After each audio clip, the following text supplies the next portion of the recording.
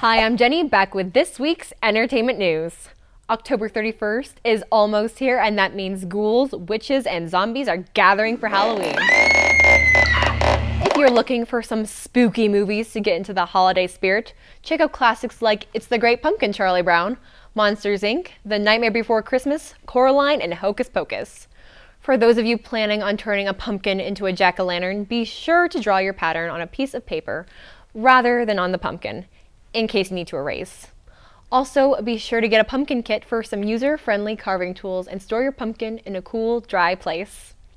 Then, when you go out trick-or-treating, wear bright, reflective costumes or strips to be visible to traffic. See with a group of friends or adults, and don't eat candy if the wrappers are damaged.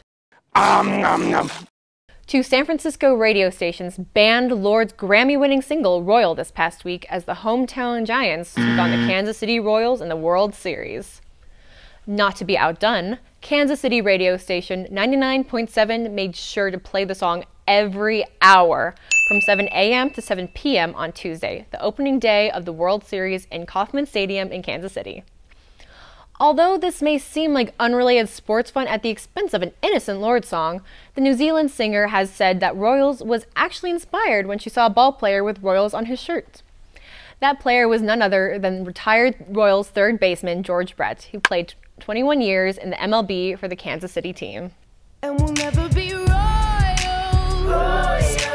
It's a run in our blood.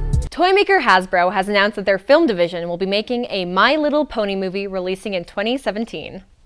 What started as a line of plastic pony toys in 1983 has enjoyed a surge in popularity recently thanks to the animated TV series My Little Pony: Friendship is Magic in 2010. The upcoming movie will be co-executive produced by Megan McCarthy, who helped create the successful TV show. Now for some entertaining sports news. 38-year-old Denver Broncos quarterback Peyton Manning seized the NFL touchdown crown from Brett Favre last week with his 509th career touchdown against the San Francisco 49ers. Manning's record-breaking throw came after 17 seasons, 269 career games, and 8,659 career passes, cementing his place in football history. Decaf! Lunch? Decaf! $12. Nickelodeon's The Legend of Korra is an incredible animated series, but its video game adaptation is a major disappointment, with a boring storyline, punishing difficulty, and awkward level design. Like its TV inspiration, The Legend of Korra follows 17-year-old Korra, who can bend the four elements of earth, water, air, and fire as the reincarnated Avatar.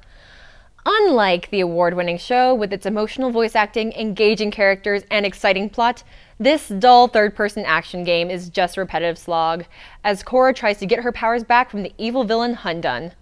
You'll basically wander through unimaginative and narrow environments, fighting through arena-like battles against swarms of baddies that's frustratingly difficult. When you're not being punished by awkward combat mechanics, you'll be forced into mind-numbing mini-games, like riding on Korra's polar bear dog, Naga, through collectible-filled tunnels. As a huge fan of the show, I was very disappointed by this game, which manages to make the 4 to 6 hours it takes to beat it feel way too long.